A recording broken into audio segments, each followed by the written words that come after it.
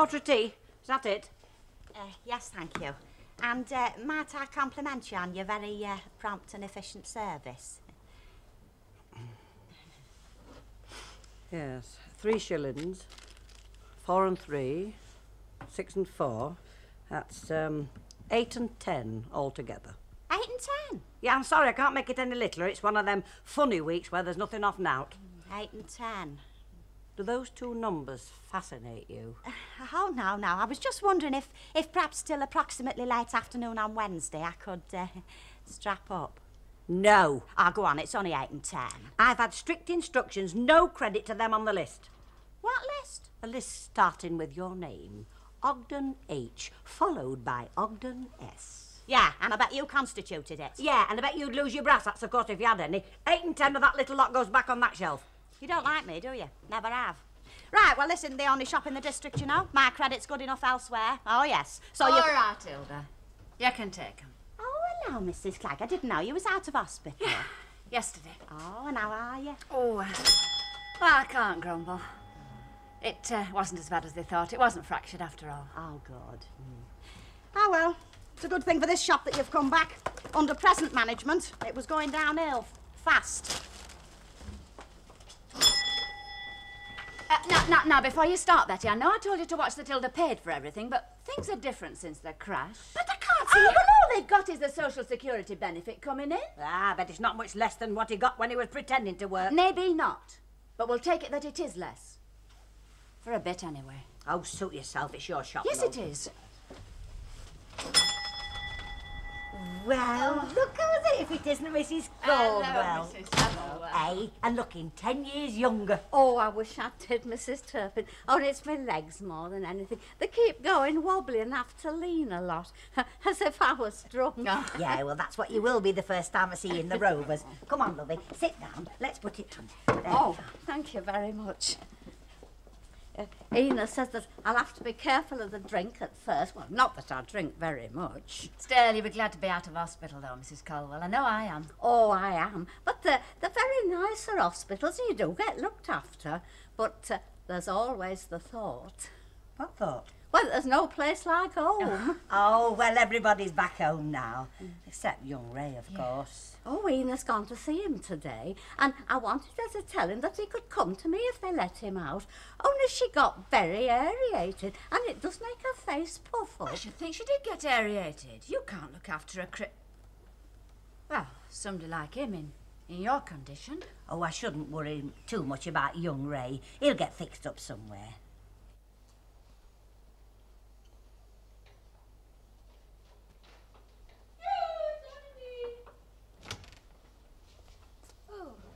I'm sorry about that. My voice seemed to develop a life of its own. Go out and do it again. Oh, I said I'm sorry. No, you might be able to do me a favour. A favour? Yeah, I've got a visitor. Male or female? Female. You're Linda. No, my Sandra. Sandra, who's she? My sister's kid from Saddleworth. When I got home last night, she'd landed, scoffed a chicken leg and gone to bed. And she's either dead or in a trance, because I can't waken her. You remember I used to waken you at tennis? What? You mean squeeze a loafer out down his lug hole? Thought had occurred to me. Oh. Well, you won't have to bother. Hello. Good morning, madam. Morning, Elsie. Any breakfast going? What's on the table? It'll do for starters. Cheer up, whoever you are. It might never happen.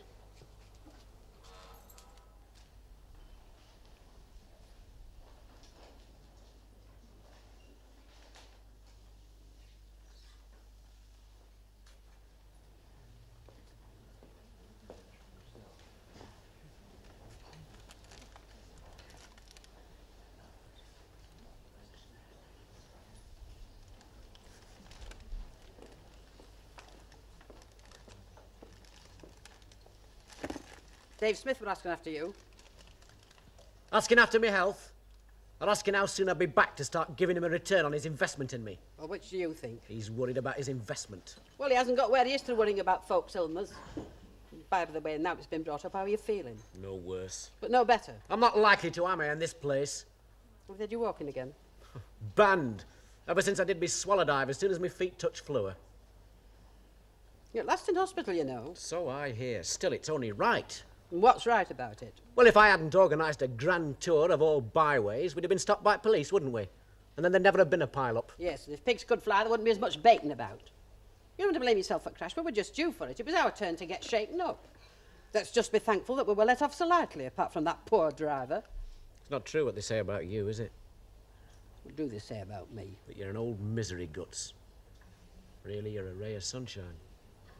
That's better, lad. Much better.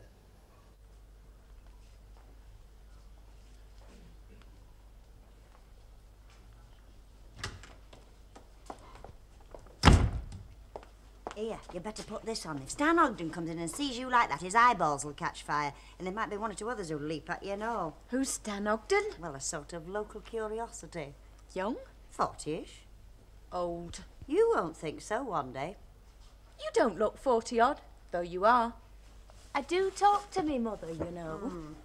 Well, talking of mothers, does she know you're here? It was her idea I came. Oh, has she any more bright ideas like that? Better stop. Oh, well, you can forget that for a start, because I've done my share of giving food and shelter to passing strangers. She's gone into hospital. Oh, have they? It's nothing serious, is it? She calls it a woman's complaint. She talks like that to me. So? So what? So you're big enough to look after yourself? I know. So why did she send you here, then? Because she's sure I can't look after myself. Anyway, I fancied it. Saddleworth isn't the most marvellous place you can live in. Yeah, well, this isn't exactly the Costa del Sol either. Yeah, but at least the talent will be new, won't it? Talent? The eligible males. There isn't any, love, otherwise I'd have snapped it up long ago. Talking of males, what about your big brother? If Faye thinks you can't look after yourself, what's she done with him? Stuck him at home? Home for lost dogs? Last seen, he was mopping up a bottle of milk he'd spilt, his shirt lap was hanging out, and he was eating a vanilla. I just turned and ran. Sounds like a fair description of Bernard.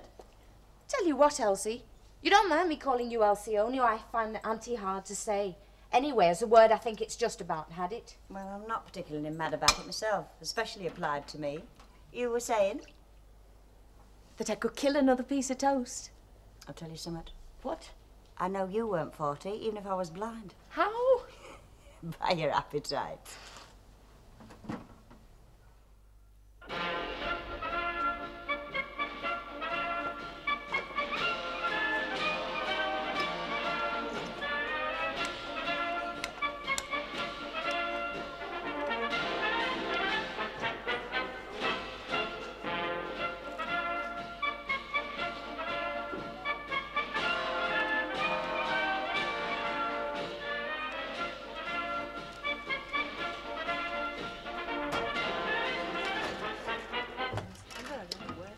You're talking about me.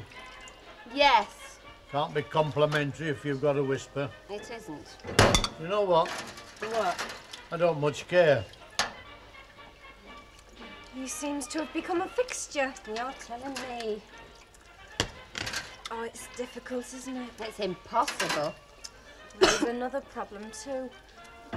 When is he going to stop when he comes out of hospital? You're not suggesting that I open my doors to Ray as well?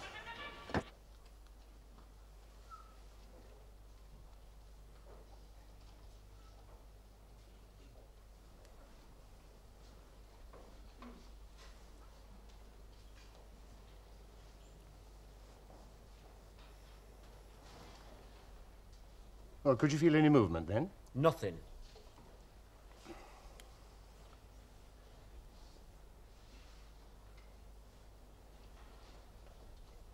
And then? Nothing. Just like the last time and the time before that. Well, it's early days yet. That's like a favourite reassuring saying of yours, isn't it, Doctor? Is it? Yes, it is. Well, I'll watch it in future. Thank you, sister. Now, how about a spin in a wheelchair? I prefer to spin in my own van with me driving it. Well, we don't allow vans inside the hospital. It's one of those silly rules. I think it would be better if Sister arranged to get you a chair. Yes? Be a change from lying in bed. And now I'd like to see Mr. Neville, Sister, please. Good morning, Mr. Neville. How are you? Some change. It's surprising how you can move about in one, once you get the hang of it. I don't want to get the hang of it. I want to move about on my own two pins, not in a wheelchair. You will do, if you only have patience. You know what that's another way of saying, don't you? What? It's early days yet. Any more for the Skylark? Well, now, how do you expect me to get aboard that thing? You'll just slip the decks for action. Now, the main thing you've got to hang on around my neck, you see. Just take a good grip. I'm 13 stone. I've had them in there, 20 stone. Don't let that worry you. Just hang on tight. Are you ready? Take a grip there. Okay, up you come.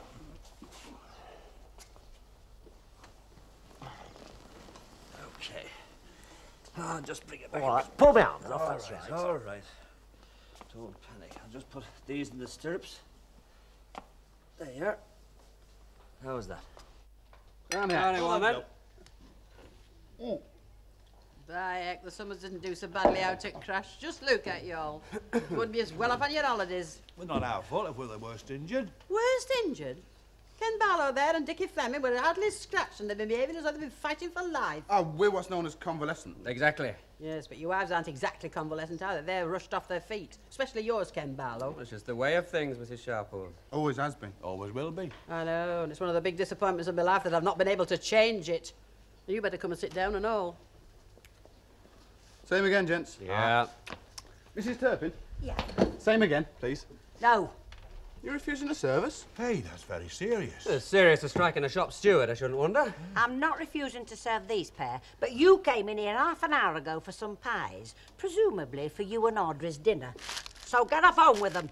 Well, you're not going to let her treat me like this, are you, fellas? If they interfere, I shall refuse to serve them. Oh, she has got a point, Dickie. Oh, definitely. Well, fine flaming mates you two are, aren't you? Right, 2 pints. Ah, 2 pints. No, my turn, Stanley, my turn. Oh, I'd forgotten about that. Hello, what's that? Love letter? Good call it. I want to destroy it. It's the law of the world, I'll tell you. Love letters, bonus money, and dirty pictures can't be kept secret from the wife. Right, 2 pints of mix. Hope it chokes you. No chance. In fact, it'll build us up. Cheers.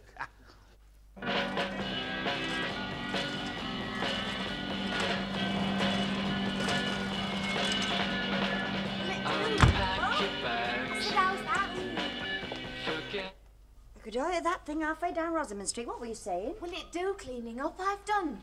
Yes, it will. My mum said you lived in a dump, but it's not all that bad, really. I'll tell you something. What? You're very honest. Oh, I am believing it. One of few things I remember my dad telling me before he died.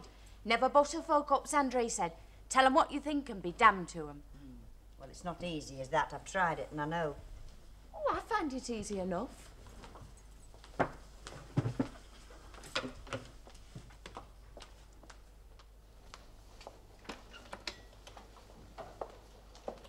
There is one little thing we haven't mentioned. What's that? Work. I mean, you do, don't you? I mean, you're not just a lady of leisure. Oh, I'm a hairdresser. Sorry, hairstylist. Oh, I see. Why aren't you hairstyling today? Well, I thought, if I'm coming to live with Elsie, I might as well make a clean break of it and pack my job in as well. And you've packed it in? Yeah. That has a terribly familiar ring about it. Oh, I'll get another job. I'm very good at hairstyling, you see. Flipping marvellous, isn't it? What is? The confidence of the young and your complexion. My mother doesn't call it confidence, she calls it stupidity. Yeah, until I know you better, I'll call it confidence. Do you hear a bang then? No. Thought I did. Still, that's not unusual. Doors are always opening and shutting in this street. Oh, flipping heck. Oh, this is the right house then, Loyalty, Elsie, sis. Where you going with that bike? I'm taking it through to the backyard. It won't be way there, will it? I should say through that way, I guess. You never met me.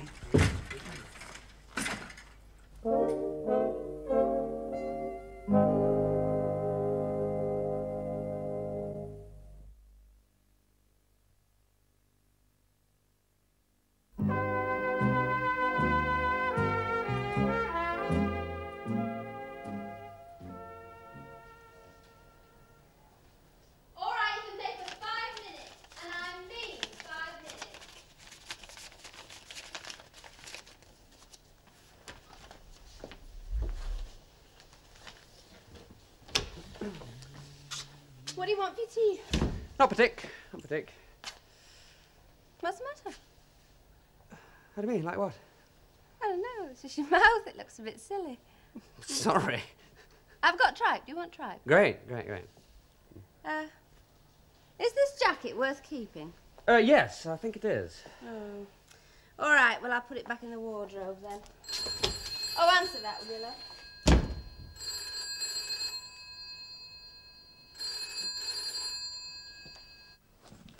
I've not come empty-handed. I see.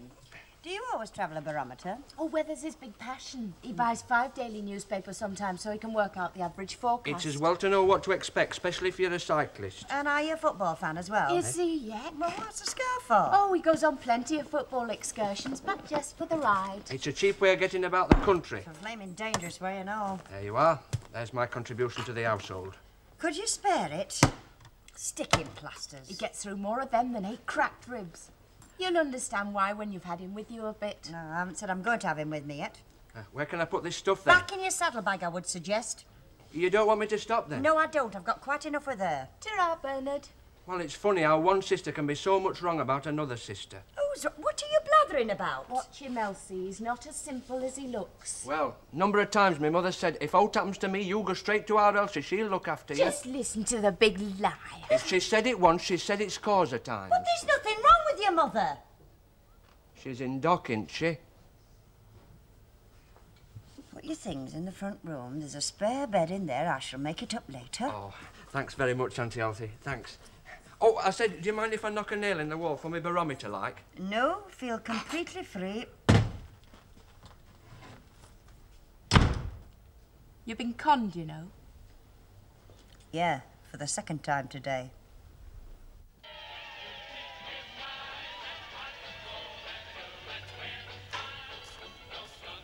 Oh. Thank goodness today's over. Yep.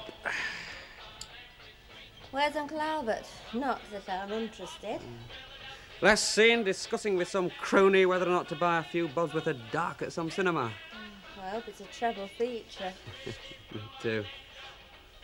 We're not going to get rid of him, are we? Not ever. Of course we shall. As soon as he's able to peel his own bananas. He seems to fill the entire flat. Every time you turn round, he's there, usually eating. Yeah, well, he's not here now, so let's just sit back and enjoy an hour's telly. That's what I love about you. You're chock full of romantic ideas on how to while away an evening.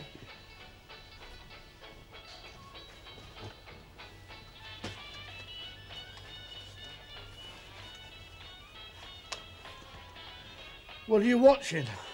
Where the heck did you spring from? I thought you'd gone to the pictures. Ah, well, I discussed it with Fred Green and we decided there was something better on telly. Like what? Not that rubbish for a start. Possibly one of the last men to take part in a cavalry charge with the British Army was ex-Sergeant Reginald Trippier. Sergeant Trippier, who's now 81 and a little hard of hearing. That's right, isn't it, Sergeant? You're 81. You're 81. Yes. Now, tell us about the part the cavalry played during those memorable years when the horse was to the fore in many a battle. You know, you can get a fair speed up in one of these. Every bit of 4 miles an hour. Pointing downhill with the wind behind you, you'll be away. Better you than me, mate. Oh, come on out of it, Dickie. It's comfortable. I said get out of it. All right, keep your hair on. Sight of a wheelchair upset you then, Audrey? No, why should it? Just didn't want him breaking it. Yeah. Well, now, Dickie, thumped anybody interesting lately? Besides me, I mean. I don't make a habit of thumping folk, Ray. Still, that's one of the hazards of having a lovely wife, isn't it? You've always got to be defending her honour. I've had some news. Good, I hope. I could do with some. About Dave Smith. I heard he was asking after me. Well, he put a fella in your yard today, just for the time being. He doesn't waste much flaming time. Well, it's only temporary, Ray. You can see his point of view. Can you, Dickie? But that's funny, because I can't. Still, I'm in this bed. I mean, I'm not wandering about on 2 long, thin legs. We were wondering if you'd given any thought to where you're going to stop when you get out of here. What's wrong with where I was living before, at Mrs. Caldwell's? Well, there's a snag, Ray. You see, it's going to be a long time before she feels up to having lodgers again. So I move in with somebody else. What's your worry? I haven't one. Just as long as you know the position. Yes, well, I do know now. Thanks. We better be going, Audrey. The bus service isn't too hot round here. Yeah. We'll come again, Ray. You do that. Ta-ra. Ta-ra. Hey! If you miss your bus, you can always nip back and borrow a ride in me wheelchair.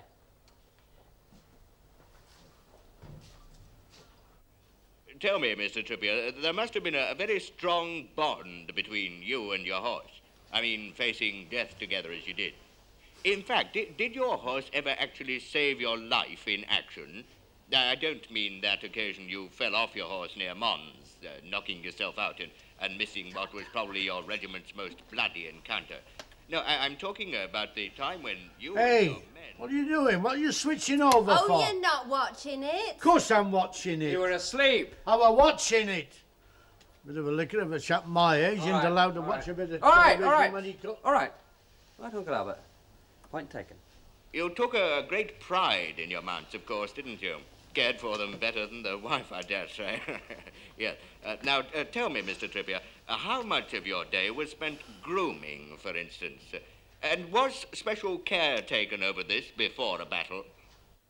Well, of course I'll ask Cyril, Mrs. Sharples. He's sure to be able to find out something about Ray's sister. Well, I hope so. Blood's thicker than water. Maybe young Janice will come up trumps if she knows Ray needs her. How was he? Same. Which is never a very heartening thing to say about folk in hospital.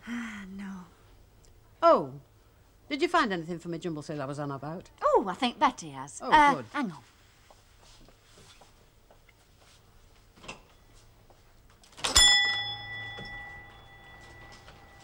Yes, well, wherever you are, this shop's been closed for hours. Oh, no, it were open. Are you doubting my word, young fella? Well, all I'm saying is when I tried that door, it opened. Oh, I see, you're one of them, are you? Smart, Alec. It's a bit heavy. I think she must have put a pair of Cyril's size 11s in. I'll manage. I've told him you're shut, but he doesn't seem to understand English. I'm stopping with Mrs. Tanner, you know, down the street. I'm her nephew. And when I look in her cupboard, what do I find? Oh, what do you find? No hot chocolate. And I don't think I've ever been to bed without a cup of hot chocolate. Oh, well, I wouldn't want you missing it tonight on my conscience. There, 2 and 3. Thank you. Thanks very much. Sweet dreams. Oh, you're Elsie Tanner's nephew. Yeah, that's right.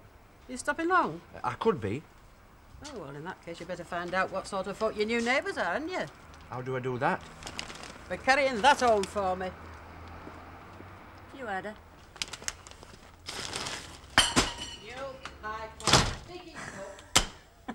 Well, I still say you didn't do a proper job of it. What with Mr. Walker being out of action and Mrs. Walker having to look after him, I mean, honestly, you could have made a bit more effort. I could have written my name in the dust in that snug after you gone this morning. Well, what about me being busy looking after my stand? What about that then, eh? Ah, fat lot of looking after he needs. He's propped that bar up since breakfast this morning, or so it seems.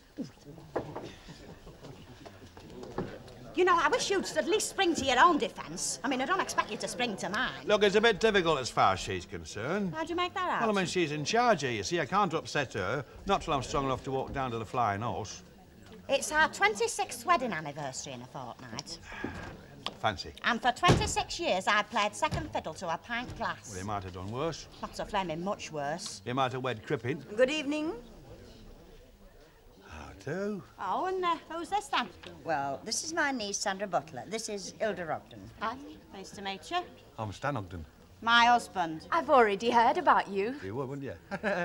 What's your poison? Scotch, that's if you don't mind. No, that's what those fellas are here for, you know, to buy drinks for gorgeous, attractive... gin and tonic, Elsie. Oh, I don't mind, Stanley. Betty! You big lump. We can't afford to go buying shorts for Elsie Tanner and all her relatives. Shut up. That's another thing I played second fiddle to more than once, a pretty face. Shut up, will you, Yeah. Betty? A pint, a whiskey and a gin and tonic. Yeah. Oh, and half a mile for our kid. It's a bit dead in here. Oh, it'll liven up later on. I hope it does. Oh, aye, and Alsatian comes in and plays a mouth organ. Hey, who are those two? You what? Oh, Ken? Wait a minute. Can I introduce my niece, Sandra Butler? This is Ken Barlow, Dickie Fleming, two neighbours of mine. Hello. I do. Right, well, we'll see you then. That's much better. They're both married. So? You were saying? Saying? About Ray, if you can take your eyes off her. Oh, yeah. Well, I think he'd be better off where he is till he's fully recovered. You try telling Audrey that. She reckons we've all let him down. Yeah, have you asked everywhere where he could possibly stay? Well, everywhere except Stan and Hilda. I didn't think there was much point. No. Look, Dick, I know it can't be very nice for an active chap like Ray to stay in hospital, but it can't be for much longer, can it? And strictly between you and me, I wouldn't mind spending a couple of weeks under the care of a nubile nurse. Yeah. Some of Ray's aren't bad at all. Oh, they are then. I mean, better off than we are, aren't they?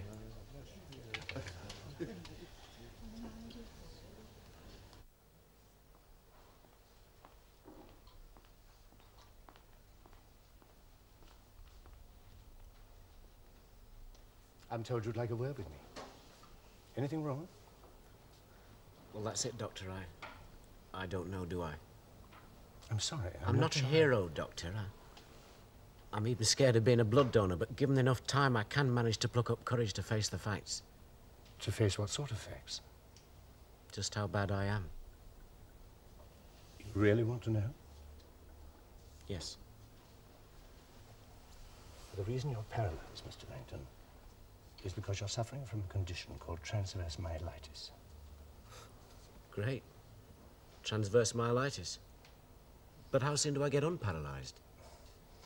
I'm afraid the answer to that is rather more complicated.